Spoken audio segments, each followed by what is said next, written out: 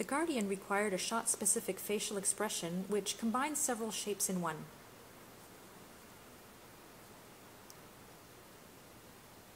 Here we have a squinting of the eyes. The mouth corners are pulled down and out. The upper lip is pulled up, the lower lip is pulled down, and we also have the nasal sneer. For the brows, they are a mix of mad, sad, and raise up. To create the final overall effect of the blend shape, I also added the head, eyelids, and jaw rig.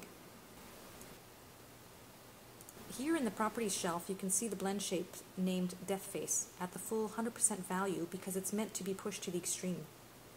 A second version of the Death Face adds to the movement. In the shape panel, you can see the blend shape, which are now being controlled by the rig. I also added the coinciding shape for the inner mouth geometry.